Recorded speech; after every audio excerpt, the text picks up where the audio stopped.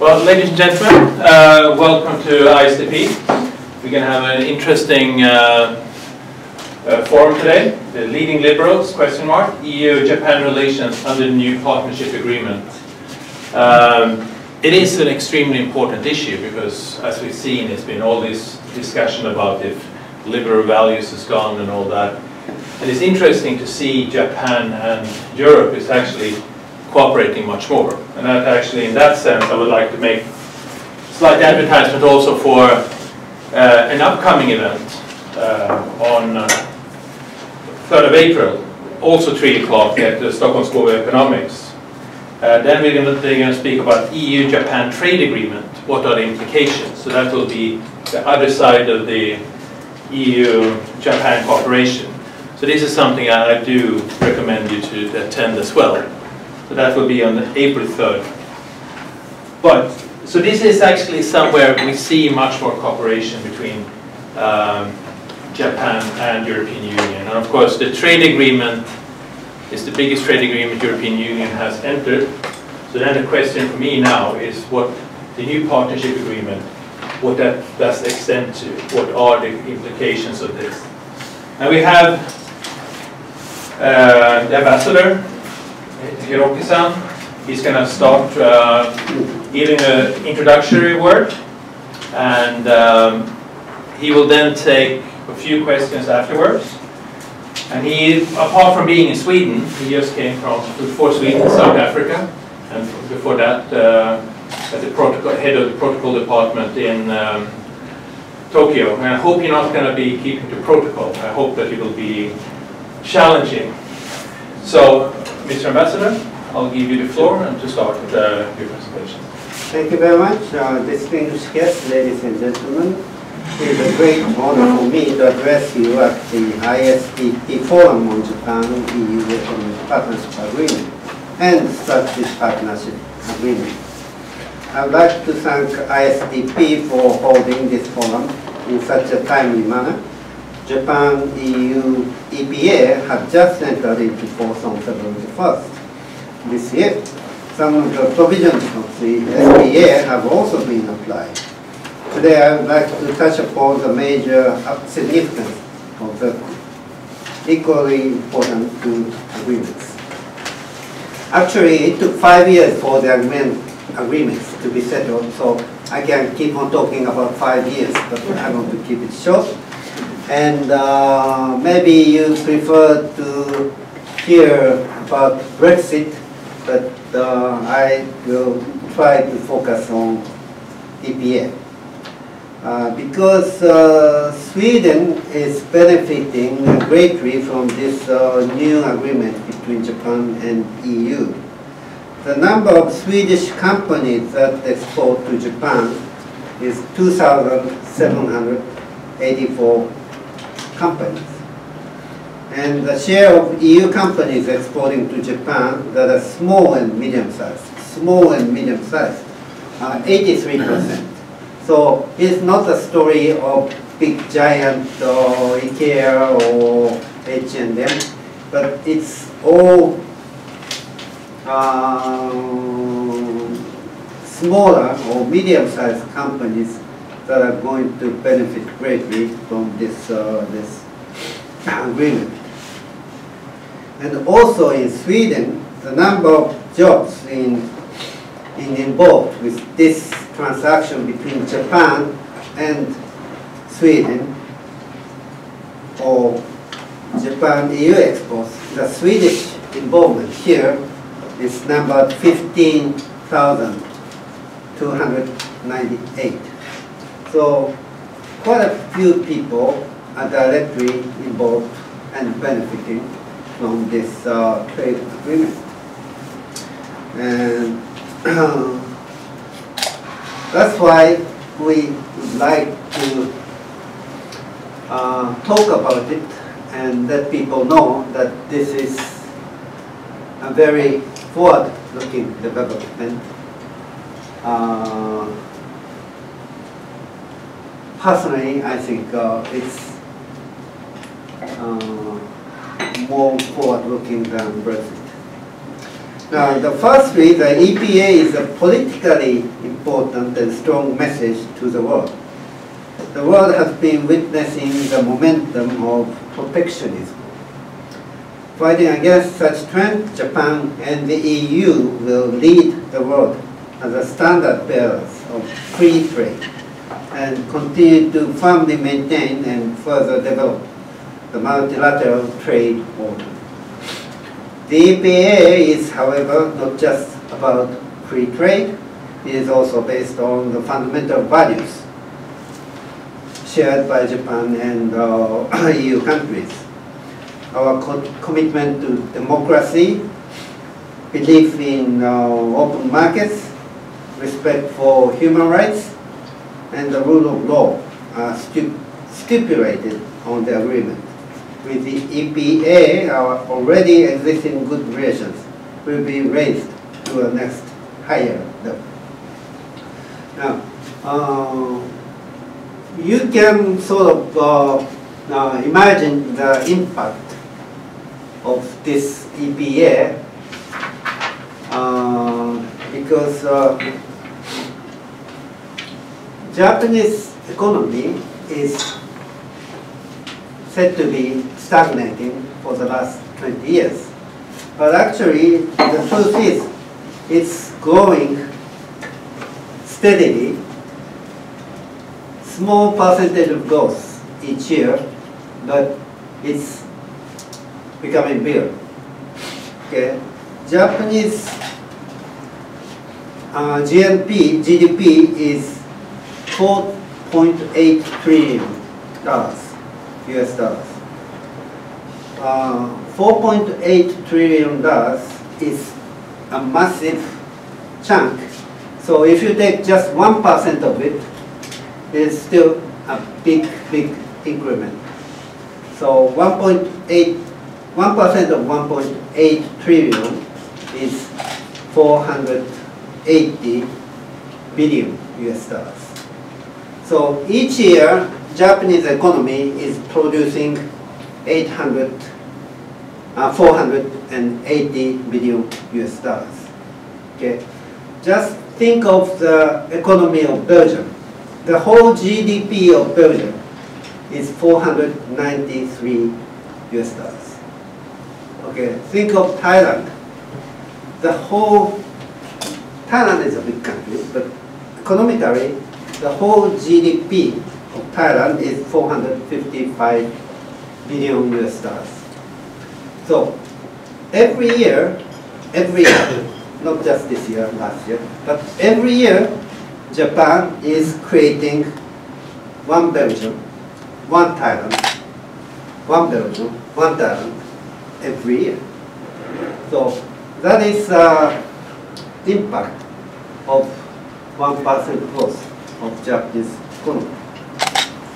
Now, not to mention potentially economic benefits from the EPA, tremendous. The EU and Japan collectively account for 30% of the world GDP and 40% of the world trade. The combination of the two means the emergence of one of the largest trade arenas in the world. The EPA addressed a variety of issues for further trade liberalization between the two sides. Most remarkably, tariffs were reduced to almost zero on both sides. The EU removed 99% of its tariff lines, and Japanese industrial goods are all free of tariffs, 100% tariff-free. Japan also took its significant efforts to eliminate non-tariff barriers by adjusting to international standards in a wide range of fields. I believe that more than 2,500 Swedish companies currently exporting to Japan are delighted about this. I hope that the agreement also encourages new export and investment into Japanese market and vice versa.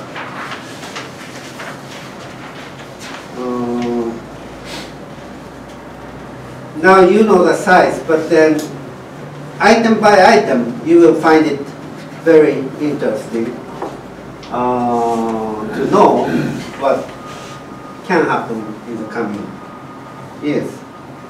The most familiar item is wine and cheese and other food processed materials.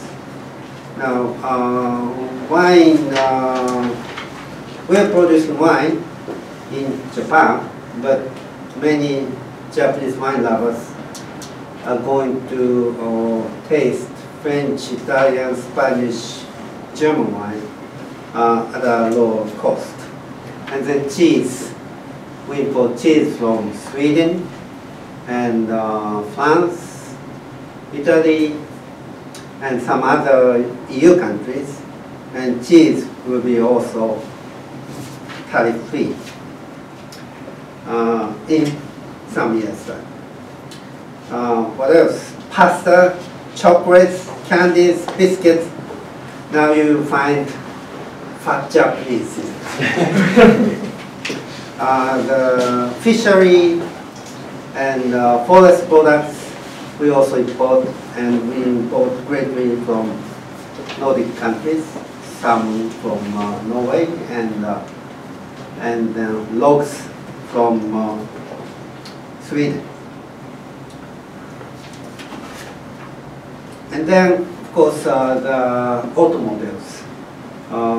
It will be easier for European companies to export to Japan, not because of the tariff reduction, but because of the freer inspection and freer regulation for European automobiles. And then this is not just tariffs. It's about all other kinds of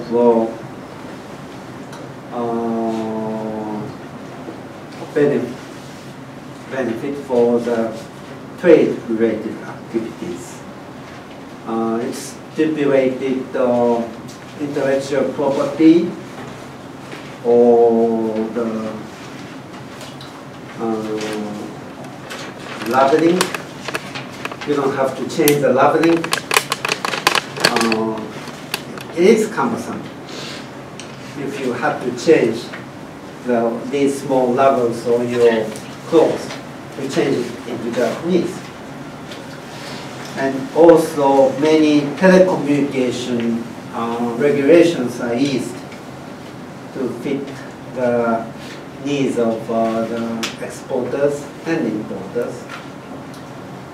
Financial services and electronic commerce become much easier to conduct.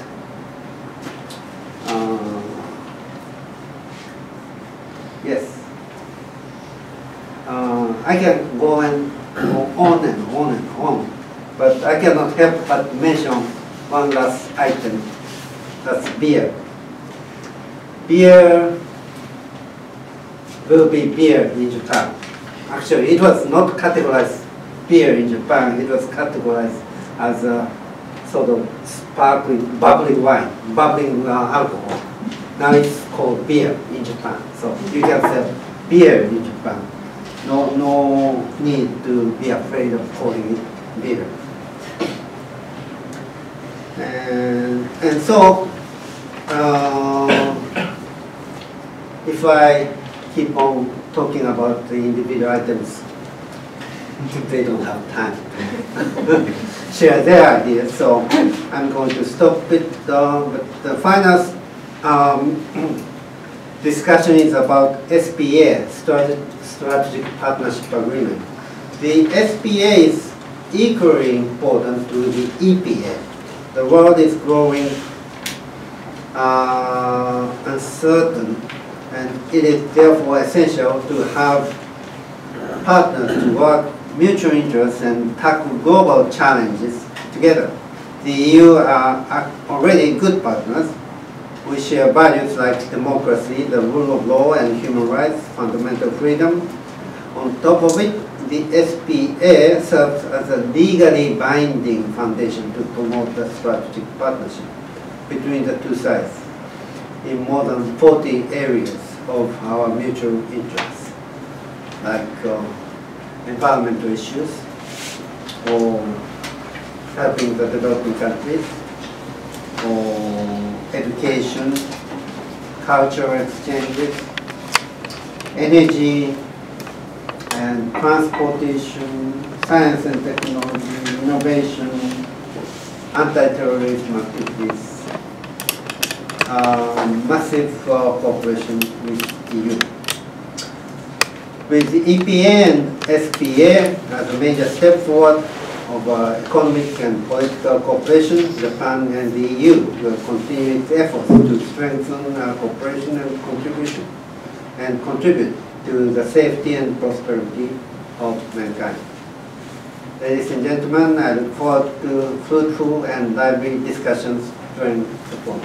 Thank you very much. So we will have an opportunity to have 1 or 2 questions. And I'm going to say this, and that goes for the panel as well. Identify yourself. Keep the questions short and concise.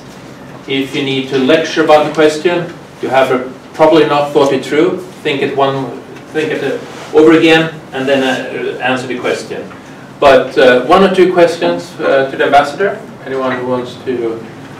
Yes. Richard C. from Sintrade. Ambassador, I'm not very. I'm a little bit confused.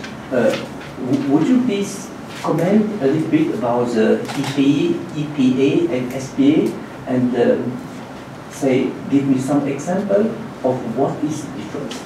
Not what is the common, what is the difference?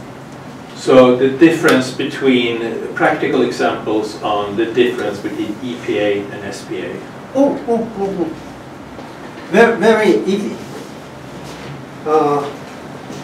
SPA is Strategic Partnership Agreement. So that covers mainly political cooperations between EU and Japan. So the items that is stipulated in SPA are, as I said, cultural exchanges, sports activities, education, immigration, money laundering, legal cooperation, healthcare, energy issues, climate change, environment, space cooperation, tourism, science and technological innovation, disaster prevention, anti-terrorism, chemical weapons, and crisis management, peace building. So these political issues, we work together with EU. And then EPA, that's SPA. EPA is based on economic issues.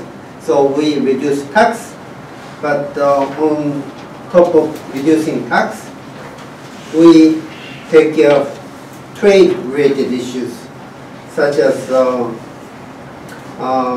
inspection of the quarantine, the diseases, and the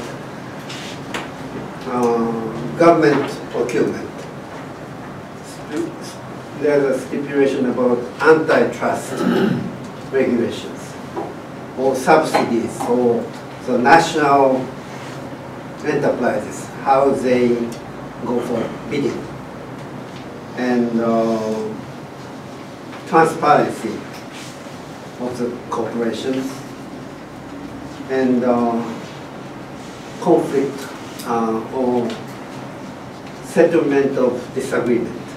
These are all stipulated in EPA. So EPA, trade-related economical agreement, the SPA, strategic partnership, or other cooperation between EU and Japan, mainly political cooperation.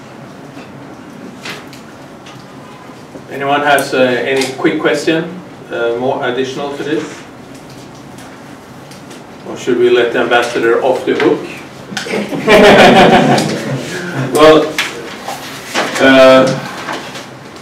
Ambassador Hiroki, thank you very much for this introductory remarks, and let's give a hand for the ambassador.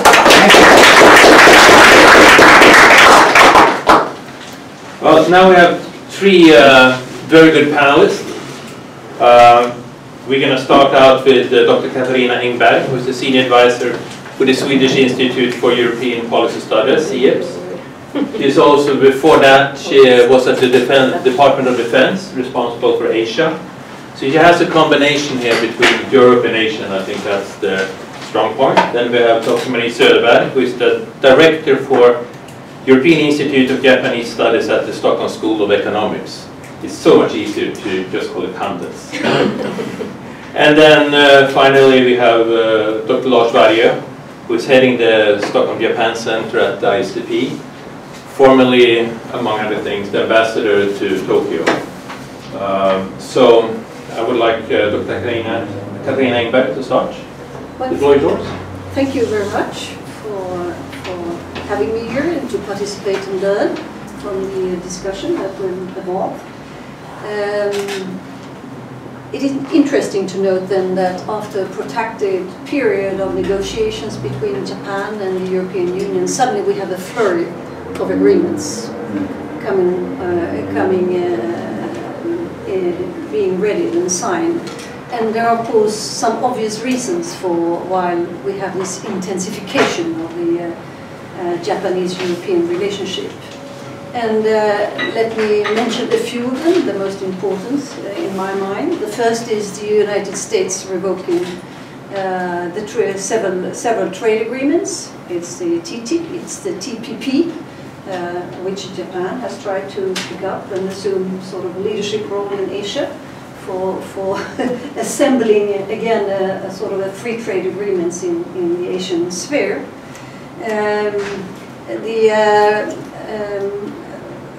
Also the fact that the US has left the Paris Agreement on climate change. So it's the uncertainty about the role of the United States, its traditional role of upholding the liberal order, in this case in terms of the trade relationships. But we also should add to the analysis the growing geoeconomic and geopolitical influence of China, which forms the other main background element in my mind to this flurry of agreements between Japan and the European Union. It is the growing sense of growing pressure on the formation of sort of an anti-liberal sort of emergence of dimensions, which is reflected with regard to trade, but also in terms of security, where both the European Union and Japan feels that they need to join forces in order to address this other new element of global affairs and international affairs. And I think it's important to understand this wider context. And just to give you an example, for those of you who want to deepen your studies in this regard, I wanted to point to a new document for the European Commission that was prepared in view of the European Council of the European leaders that was held on Thursday and Friday, which was, of course, completely overwhelmed by Brexit, but also had some other important points of on its agenda. And one was the discussion on this document, EU-China, a strategic outlook. This is an interesting document because it's a detailed document that outlines all the changes the European Union has to undertake in terms of its single market, for example, procurement rules, sort of standards, important standards for the European Union, which are sort of the result, these changes, and the screening mechanism, which is the most important aspect of these new elements to the European Union's China policy. But these are all changes that result from the rise of China and its growing geopolitical and geoeconomic importance. So I wanted to point to this So in view of this more contested world, where alliances and agreements are not the same on the liberal side, and where you have contenders on the other side, the European Union and Japan has found it important to stabilize sort of the middle level of the global system under the huge, big national actors, China and the United States, and find an agreement with regard to free trade, but also with regard to the liberal values. And the two documents symbolize the two aspects of this ambition. Also with regard to the European Union, if you want to look into the document, there's another called EU-Asia Connectivity Strategy that was testifying in general also to the growing importance of Asia, which of course is a third element that should be mentioned when you try to outline the background to these agreements. The ambassador already described the importance of the Economic Partnership Agreement. It went into force on the 1st of February. Simultaneously, the Strategic Partnership Agreement went into force, but in a provisional manner, because the Strategic Partnership Agreement has to be ratified by member states of the European Union, so that's sort of a lengthy process. It will take time. But there is a provisional implementation of the SPA as well. With regard to the EPA, the interests are obvious. This creates the largest free trade zone in the world. And I think it's important to add the agreements made by Japan and European Union with regard to data flows, which is in parallel. There has been such new standards set by the European Union, the standards for free flow of secure data flows, and Japan has made similar, has had similar developments of its standard setting for what constitutes secure and free data flows. And I think this is a very important aspect to notify in terms of what the two parties are trying to build. The two, Japan and European Union, also to add another figure, they correspond, jointly they correspond in terms of development aid to 60% of global development aid. So you can continue adding on to figures and elements that testify to the importance of these two actors in global, generally in global affairs.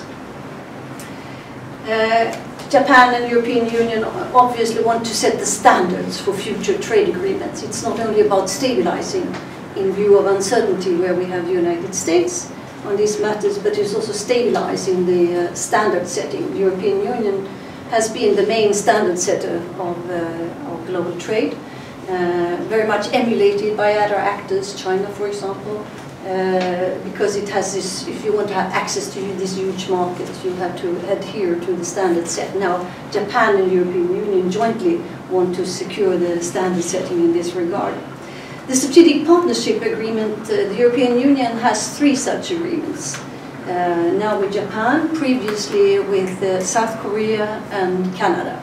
Now the one that South Korea was concluded before the new Lisbon Treaty came into force in the European Union, which means there are some new clauses in the Lisbon Treaty that has been applied to these sorts of agreements. For example, in the CETA agreement between Canada and the European Union, you have an agreement on an important aspect, which is the so-called essential element clause. Which means that you can suspend the agreement in case one of the parties is violating human rights.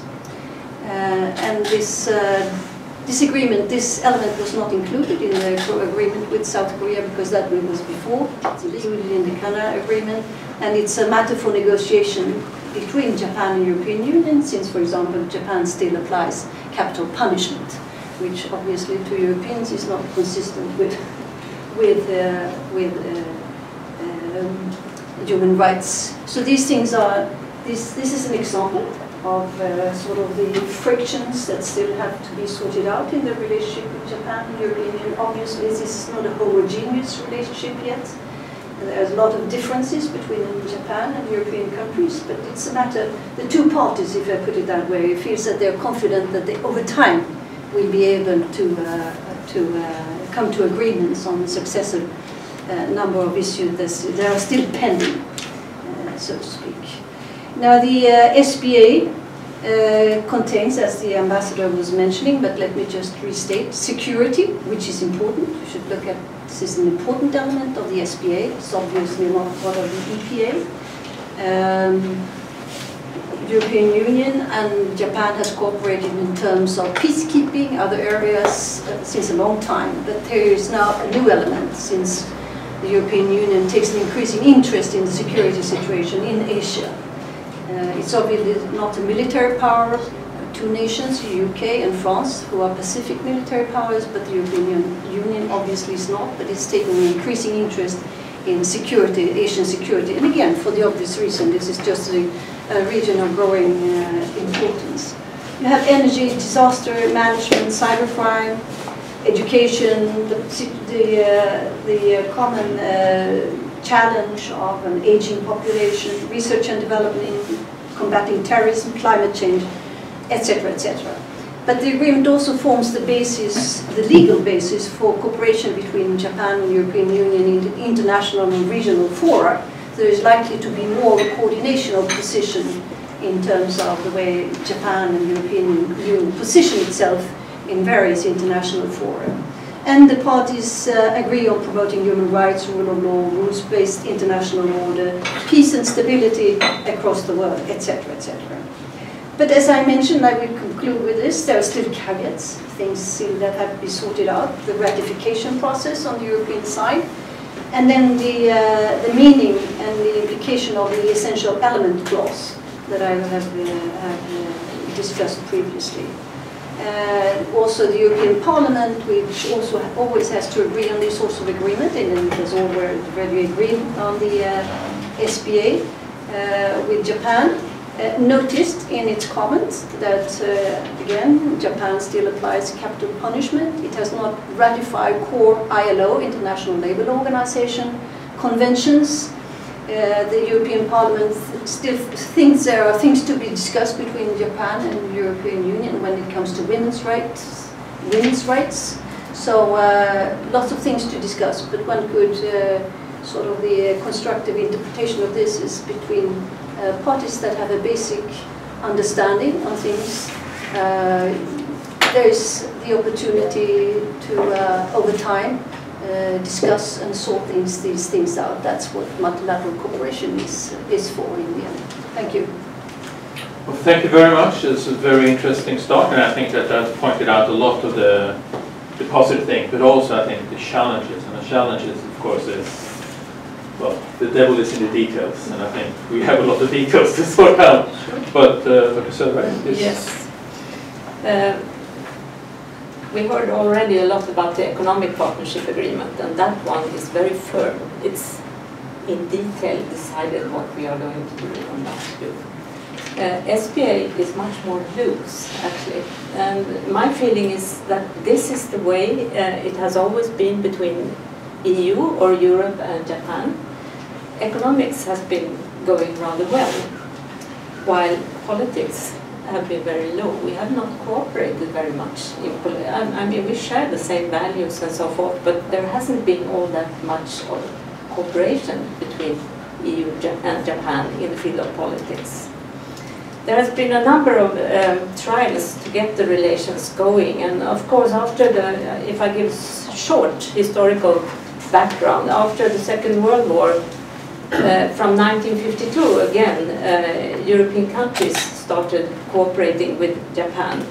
And the formation of the EEC in 1957, at that point, Japan had a suspicion it would lead to a common external tariff rather than anything else.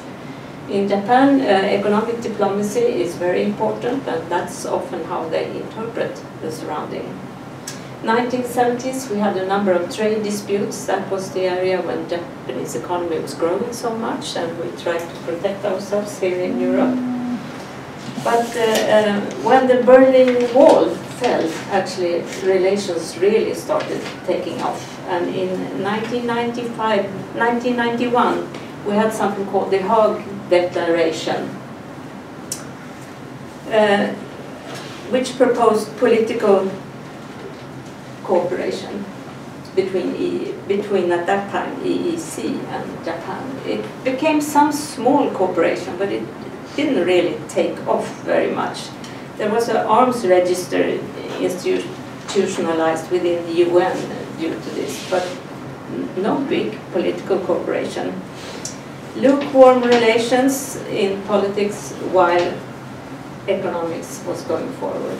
And then we had another agreement in 2001, the so-called action plan, which actually listed 200 different items where EU and Japan should cooperate. At that time, the Japanese, I think, were a little bit afraid of something called Fortress Europe, that we would close the borders, and there was an interest, because Europe is also a big market, besides Japan being a big market. So they wanted to be inside EU, and we should cooperate on a number of issues. But in 2001, we had also something else happening in September. Anyone remember? The attacks on the World Trade Center in New York, and that kind of turned the focus against anti-terrorist combating rather than cooperation between EU and Japan. Even if we have shared values and principles of democracy, rule of law, human rights and fundamental freedoms as our same normative background. I would also like to say, of course, that EPA and SPA hangs together, and as Katarina said already, one of the reasons they went forward was Trump in the US and his policy, where he started to say no to the trade agreements he was going to conclude with both the 12 countries in the Pacific, with Japan, the TTP, and with Europe, the TTIP. This kind of led the EU and Japan to go forward with their trade agreement. And connected with this was also a strategic partnership agreement. This was, I would say, driven from the European side. Was nothing that Japan was wishing. Already in 2011, I heard many voices, what is this? What do we need this one for? We don't have this agreement with anyone else. But the Europeans were pushing to have the strategic partnership agreement at the same time. Of course, behind this, as you already said, rise of China, also another issue. Japan needs friends, and so does EU, actually, both politically and in trade issues. There is already some cooperation going on in the defense area. For example, within the CSDP missions, we've had Japan also working with the aid, cooperating in Mali and in Niger with building up a police academy, and in Niger with radio communication for security reasons. We have also cooperation in the Gulf of Aden with so-called NAVFOR, where we combat piracy together. This has worked very well. Still, I think also digital is one very important issue, and cooperation on cyberspace. This is very important. I think if we want the strategic partnership to go forward, we need to, in the present agreement, there are around 40 different items that are pinpointed. There is no way we are going to be able to start cooperation in all those. We need to pinpoint a few that are really important and where both of us can gain from cooperating. One of them is probably cyberspace and data security. This is very important for Japan, especially having the Olympics in mind next year, where they do not want any data attacks or any dealing with information. Federica Mogherini is actually in Japan right now. She was supposed to hold a meeting with Foreign Minister Kono, but he was sick today. Still, they're having the first meeting of the joint committee to work out discuss what of those 40 items that they might want to cooperate on and which are the most important ones. Climate change is probably one. I would also pinpoint development cooperation. As you say, we have 60% of the development cooperation together. Now, Japan will hold the G20 in the summer, and they have a plan to present a new definition of how to define what is development cooperation. This should be of high interest to Europeans as well. They want a wider definition of development cooperation, and of course this has to do with leaving the Millennium Development Goals and going forward with the Sustainable Development Goals, which are much broader. Our old definition of development cooperation is hard to use in this context, and they're trying to launch a new one that will be very exciting, I think. Another thing, although we have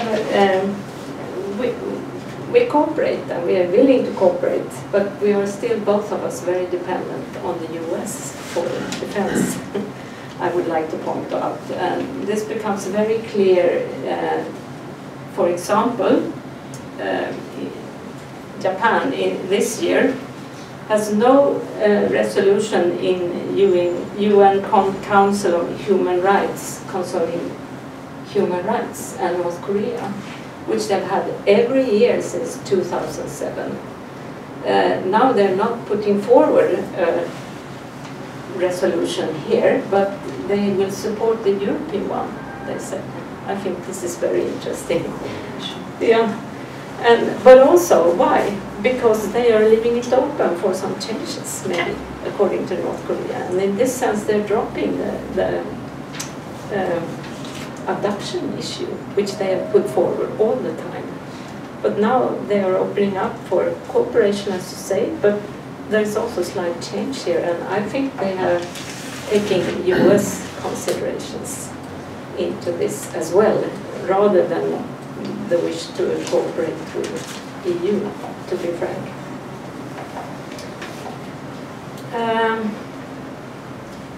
Yeah, maybe I should leave it there, and I can come back during the question and answers, and we can pick a few specific issues. I know you have a long presentation. A long one? No. It's only 3 minutes long. Repetition is the mother of all learning, so I will repeat a few things. The SPA, the Strategic Partnership Agreement, consists of 51 articles, and of those articles, 40 or so are concrete issues like cyber security and all these things that have been repeated. It is, in a way, you can see the SPA as a mini UN charter. It deals with most everything, and it can be filled with very concrete and very very constructive agreements and constructive cooperation between EU and Japan.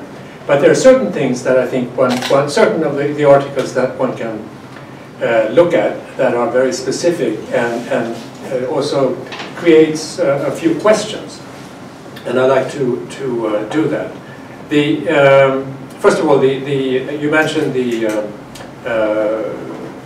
joint committee. The joint committee shall meet once a year, every other time in Brussels and every other time in Tokyo. It can also meet when necessary if one of the parties demands so. But most of all, I think it's a whole long list of political issues that point at the possibility of the EU and Japan together taking a very forceful step forward to defend liberal values on the global scene. And I think that the challenge is really, will the European Union and will Japan stand up to this challenge? Can they actually do this when you take into consideration that there is China, there is Russia, and now also we have to take look at the United States as one of the challenges. But let me just use just a few articles and look at them, and start by reading the purpose of the SPA. It is quite important.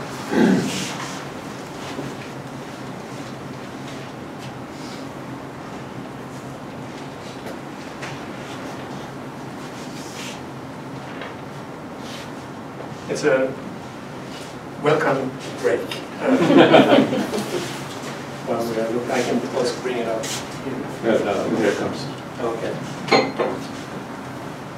So,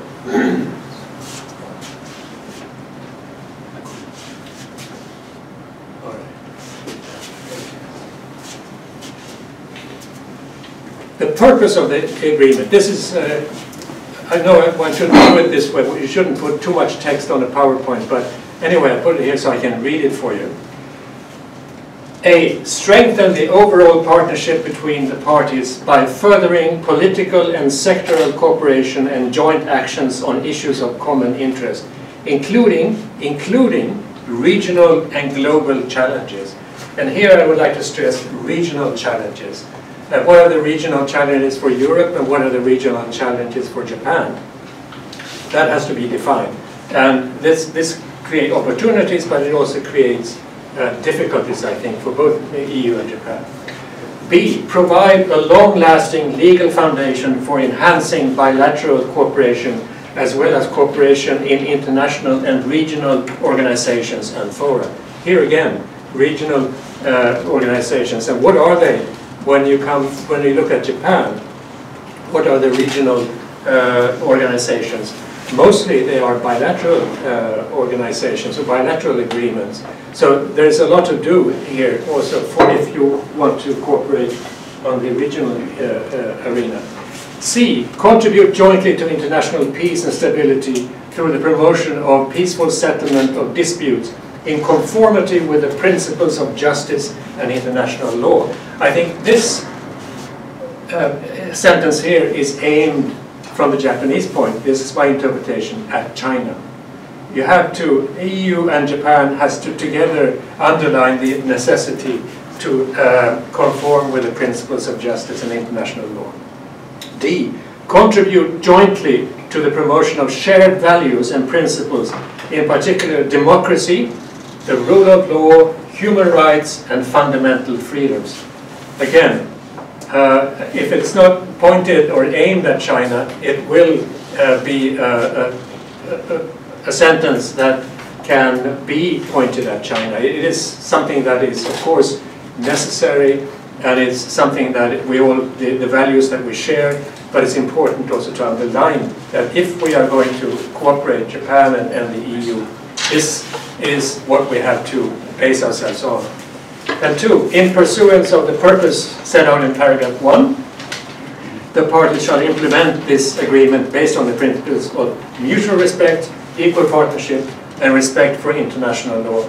And here you can look at history, and it's very important if you look at, go back to the Paris conference in 1919.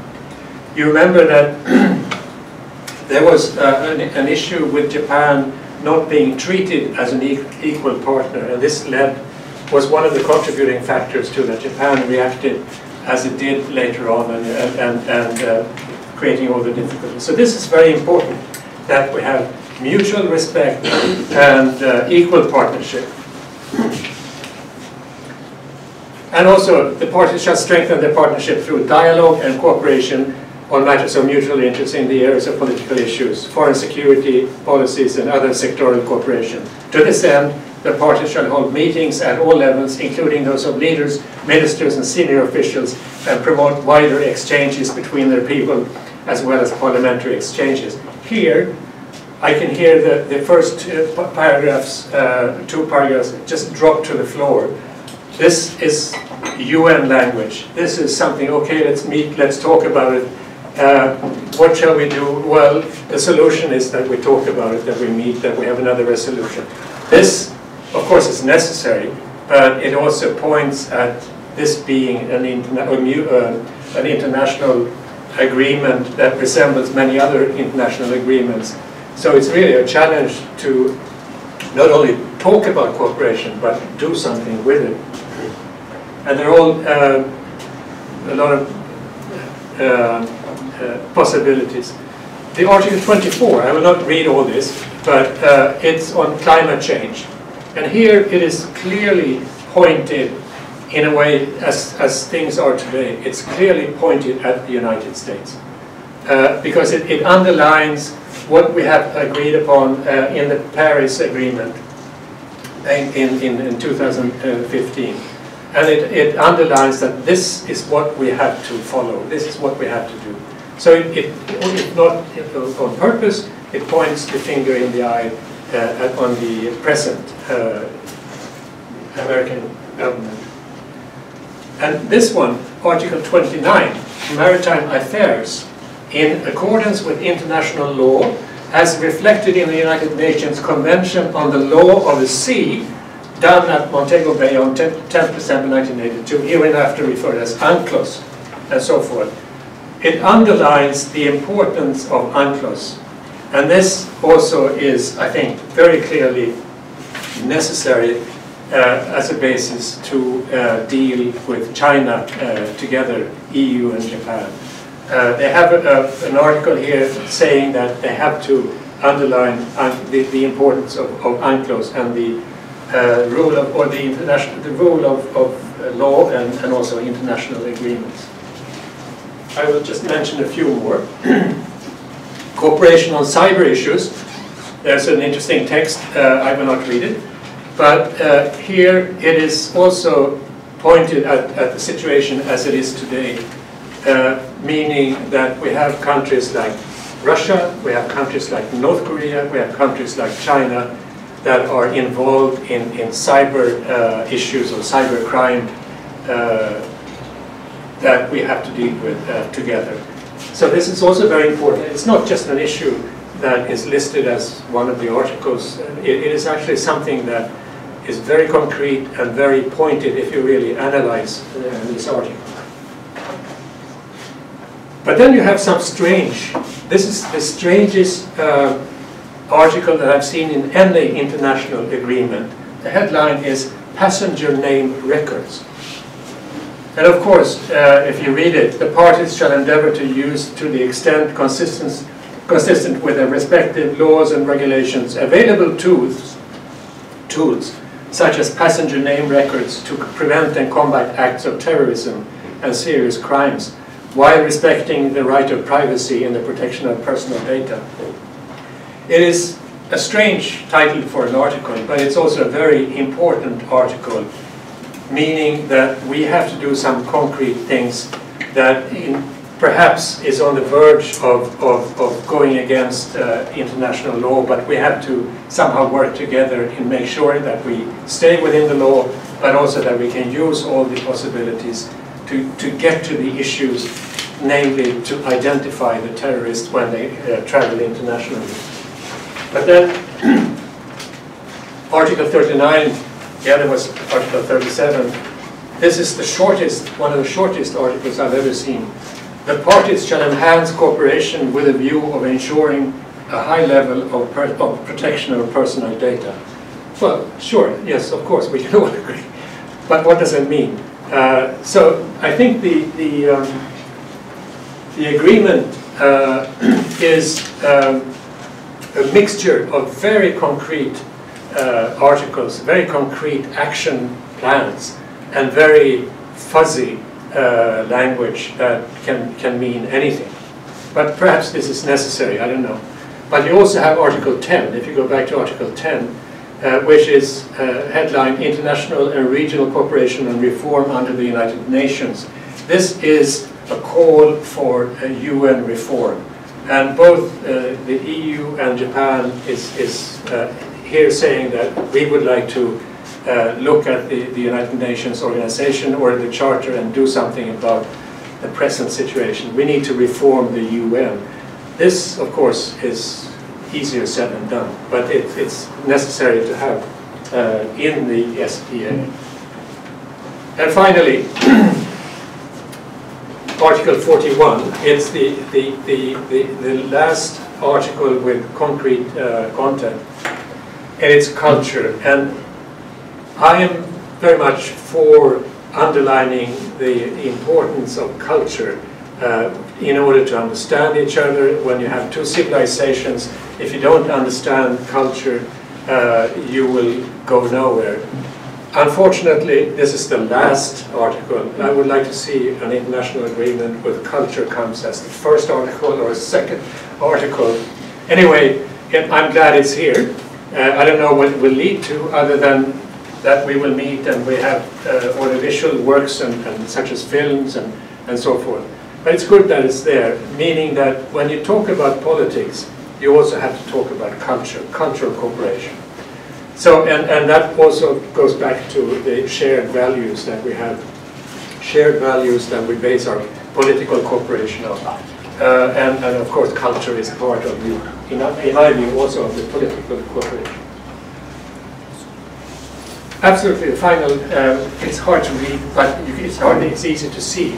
I think it was a Japanese general in about 100 years ago, or even more than that, Yamagata Aritomo, who said that we have to deal with Korea in a specific way because Korea is a dagger pointing at the heart of Japan.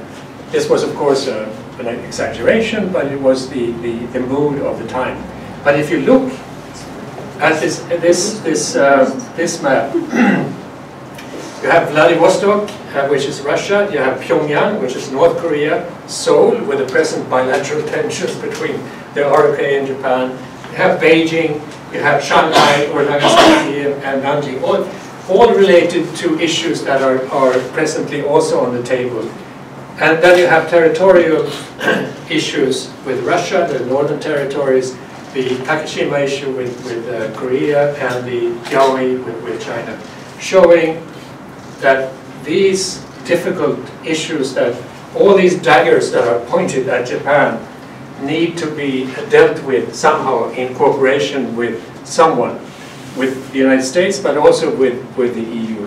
But it also shows that if the EU and Japan are going to cooperate also on regional issues, we have to be aware of where we stand and what we would like to support, and where we stand when it comes to Russia, when it comes to North Korea, when it comes to China. So nothing is solved by this SPA, but it creates the foundation of possible cooperation, possible solutions, but also possible really difficult issues for us in the EU. So I'd like to thank you and stop there. We can take questions. Okay, fantastic.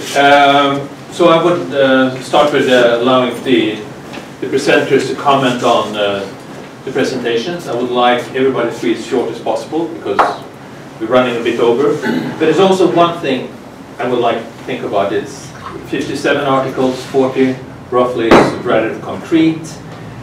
But what is the main expectation from EU and Japan? I mean, what is for the strategic partnership agreement? Do we have different expectations? What do we really hope to get out of this? Is it more symbolic, or do we actually want something concrete? And I assume in Europe it's a divided answer. I mean, I'm sure there's different perceptions where you step in Europe. I hope we're all in agreement on how to deal with, how to work with Japan, but I assume that's not the case. Maybe not Italy at least. So please, and feel free to comment on what I'll start with. Yeah, let me take two examples then to address the last question you put. With regard to data protection, this is a very tricky issue. You don't solve it easily in paragraphs. This requires protracted negotiations between two parties, maybe regardless of whether China, European Union, or others. So in the APA, there is a paragraph, the 13th paragraph, which sort of details more what this is about, and there are some considerable concrete elements to these negotiations. So let me just read it out. it says, with the EU General Data Protection Regulation that entered into force last year, and the new Japanese privacy law that entered into force in May, and that is 2018 then, the EU and Japan have modernized and strengthened their respective data protection regimes. In July 2018, the European Commission and the Japanese government reached a satisfactory conclusion on the robustness of each other's data protection rules, and hence they intend to move forward with the adoption of a so-called mutual adequacy arrangement, which will create the world's largest area of safe transfer of data based on a high level of protection for personal data. I think this is extremely important, and the European Union has been in the forefront when it comes to regulating the protection of privacy issues related to data. And there are other issues, of course, the taxation of big tech, etc., etc. But this is really at the core of regulation, where the Europeans have been the first to react when it comes to privacy protection, integrity. And I assume then that Japan sort of is in the same line of thinking, that there is a common overlap of understanding. So this is an answer. There is an overlap of understanding, but these are extremely complicated things that need protracted series of negotiations in order to hammer out exactly what this means. It's extremely technical and legal. But this is common interest. It requires more detailed agreement, but I'm pretty sure it will happen, which will facilitate combat of terrorism and all other sort of subsets of issues that are related to this. And then a comment on security, to answer your main question, the common understanding. I think there is, again, overlapping interest, although interests are asymmetric. I mean, obviously, Japan and European Union do not have exactly harmonized security interests. They have asymmetric interests because of their different positions in the world and history. But they do share their interest in the disputes over contested territories, for example, to be regulated according to international law. And international law, as you know, doesn't predict exactly to whom a specific territory or maritime or land territory belongs, but it sets a pattern for negotiations over these issues. And UNCLOS, in terms of maritime matters, is of course the main legal system, and that where Japan has an obvious keen interest to protect in Asia when it comes to Senkaku Islands, but also when it comes to the South China Sea and China's -9 line, and where the Charcoal Islands was submitted to the International Law of Arbitration, and it ruled in favor of the Philippines. And China immediately said, we don't care, basically. So. And although the Europeans do not have any shoals or any cliffs to defend in Asia, the principle are immensely important for the Europeans. And the European core interest here would be Crimea.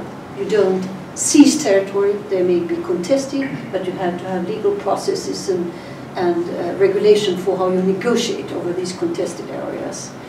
And Japan obviously has supported the European Union when it comes to Crimea, but it has also its own interest when it comes to the northern territories. It has to balance its negotiations between Russia and China on sensitive matters in this part of the world. So it's not totally overlapping, but there is some basic understanding of some core issues. So that would be my answer. Anyone else want to start, or?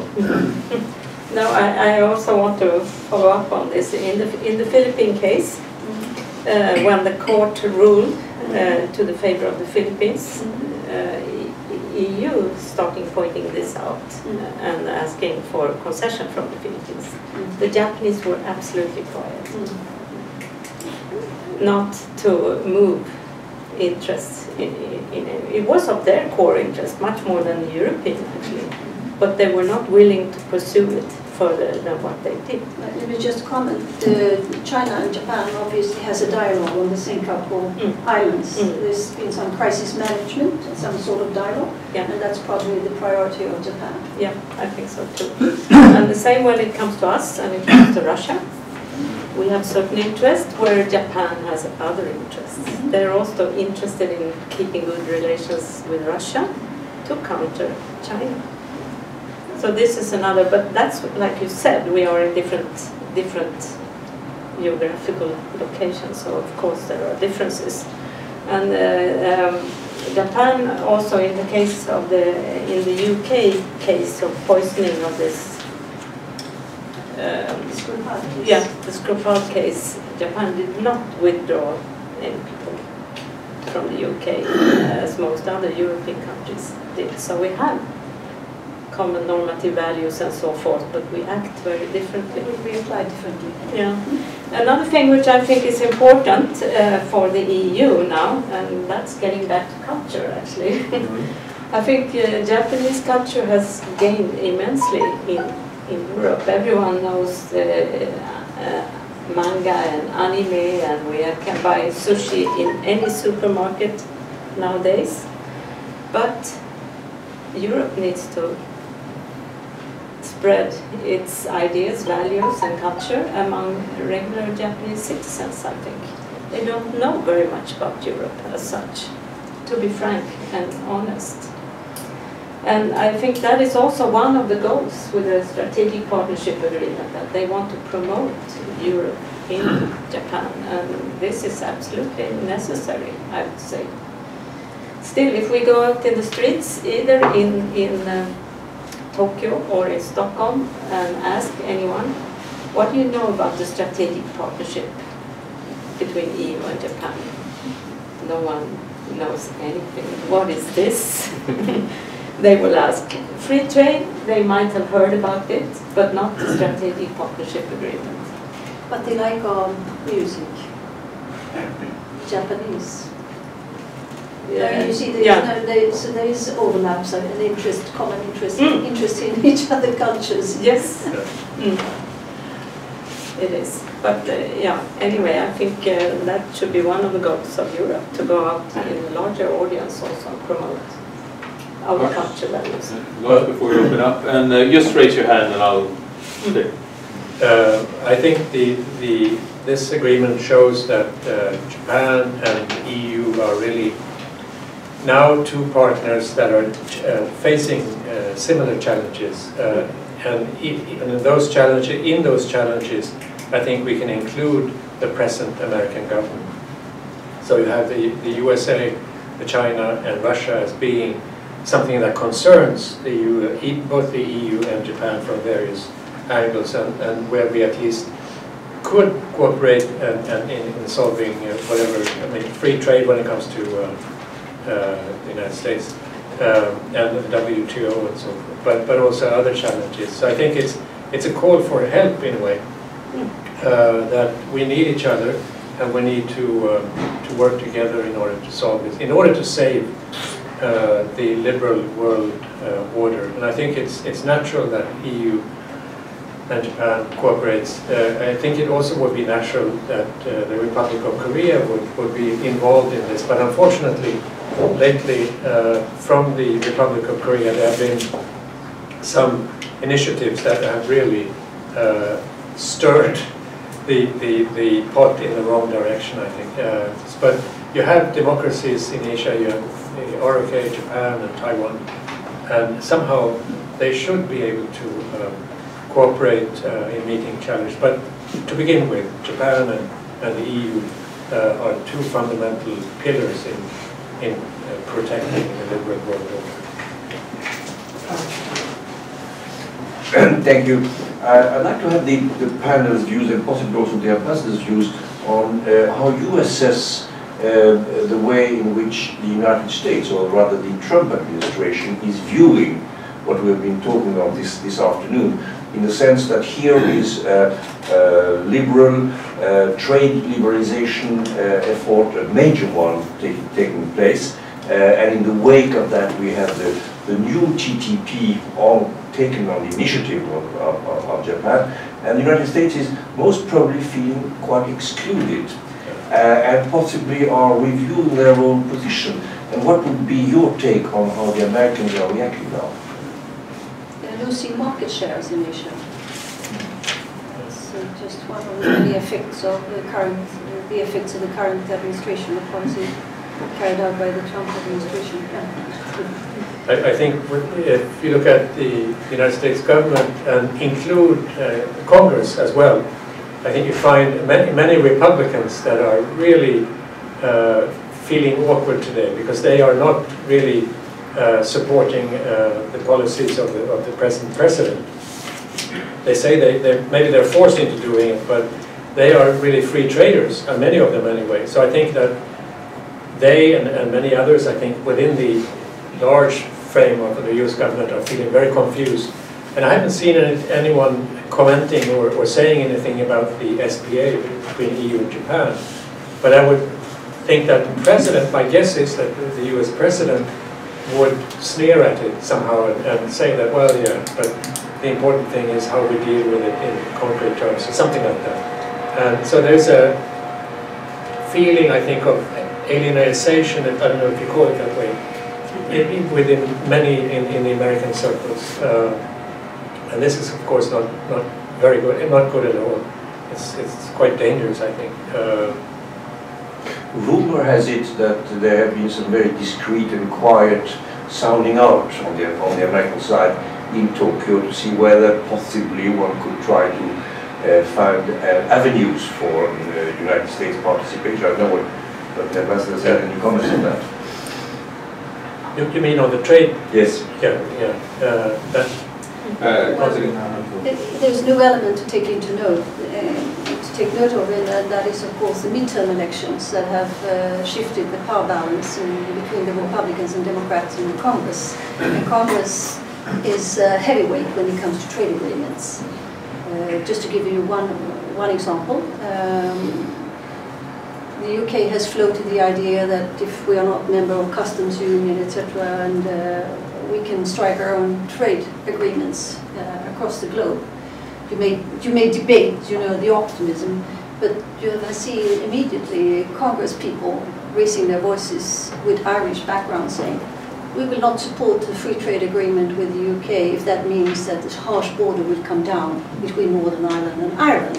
So this is just an example about the increasing role of Congress after midterm elections. So I would assume, I haven't seen any concrete comments on the SPA either, but I would assume that Congress would want to have more of a say and may want to try to counter some of the negative effects of the Trump administration's current policy. And as I was saying, I'm not a specialist, but I think, at least from what I read, the US is losing market shares in Asia because, as a result of its trade policies, and that in the end will sink in, I think. Marie, any comments, or should I just wanted to say that in the TPP, I believe it's open for the US. If they want to join, Japan would be happy, I think.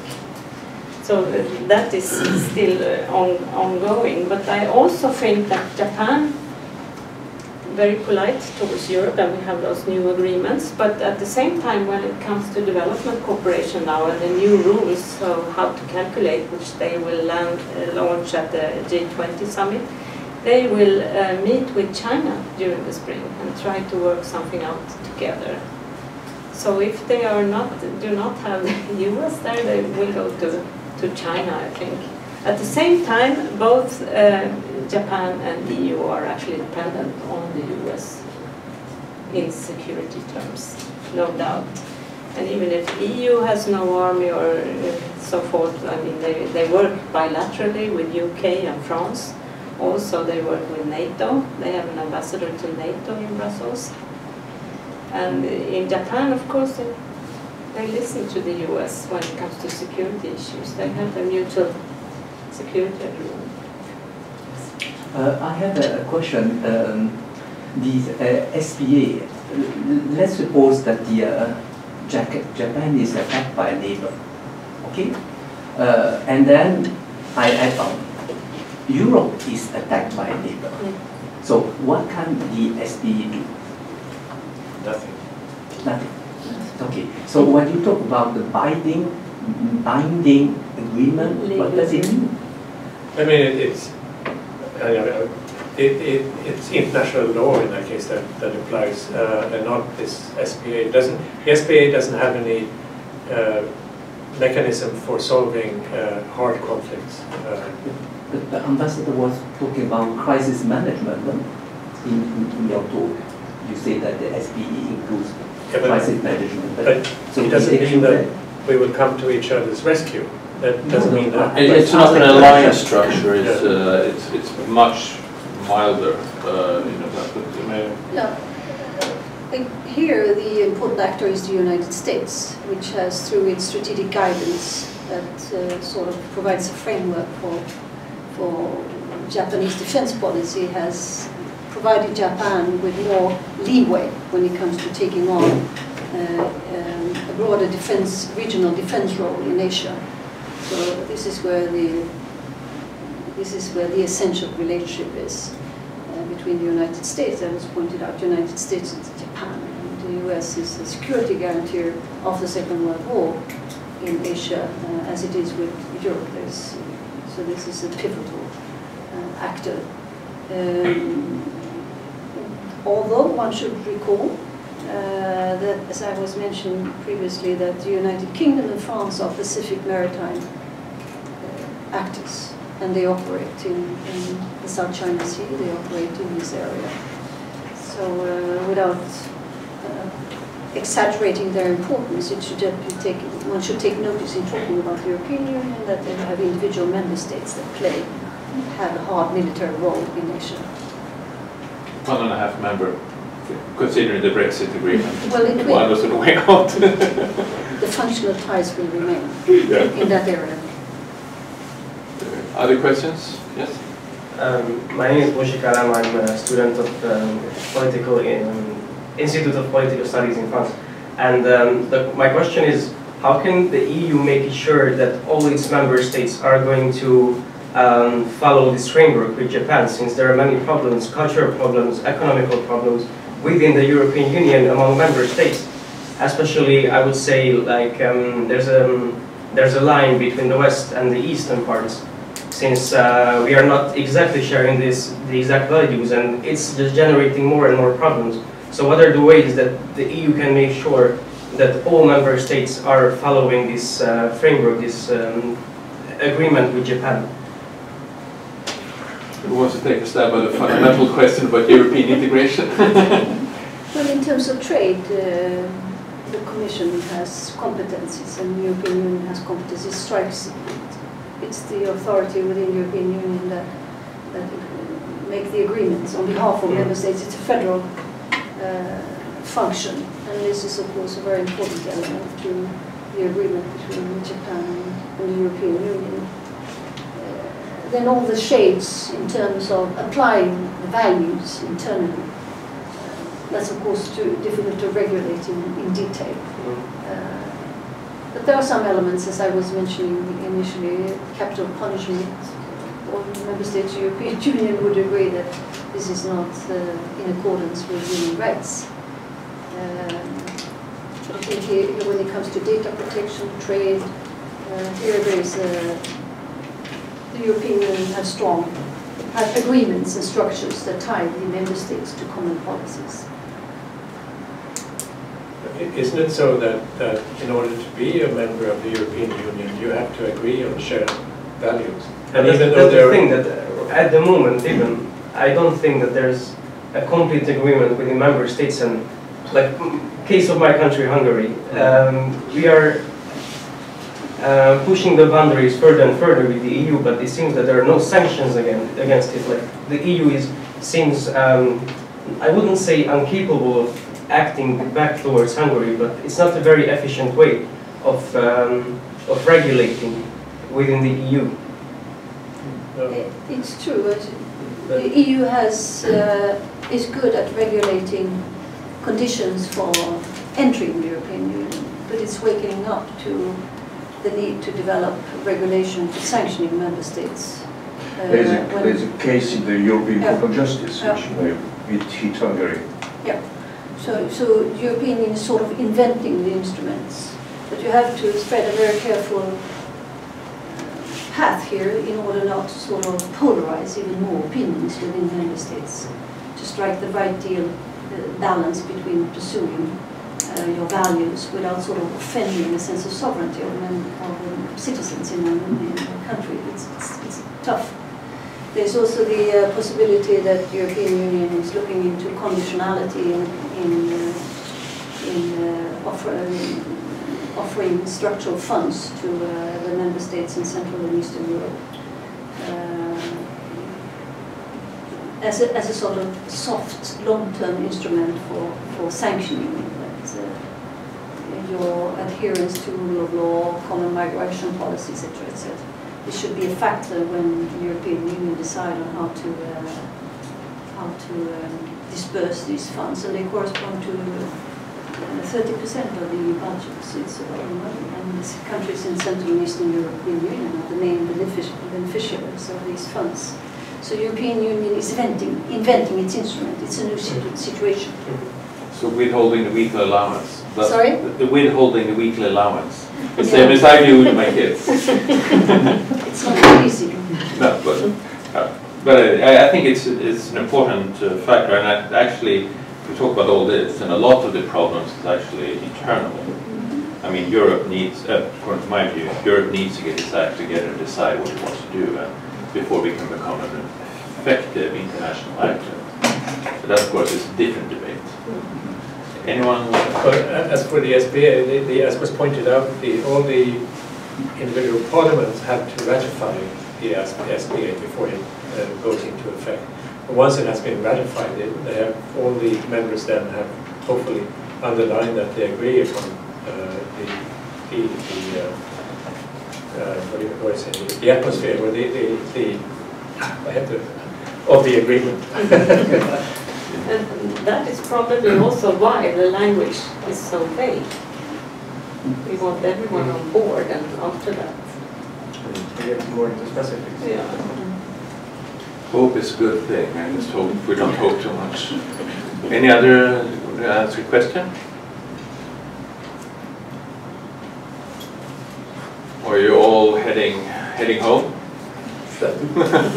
Well, in that case, I would like to thank the ambassador, the panelists for very excellent presentations, and I think this is, extremely interesting, because we had a Canada, we had a cooperation with Korea. This is probably one of the most extensive cooperations we're doing, and in the light of what all goes around in the world today, I think this is interesting. Unfortunately, I do share a bit of the question marks that have been raised here, but also by the audience, saying, well, how do we do concrete terms? How do we control this? And this is, I think, an evolving issue, and I think we will have, well, on the 3rd of April, the next discussion will be held in the Stockholm School of Economics, but I think we will have the opportunity to come back to this topic over the years to come. So thank you very much for your contributions. Thank you.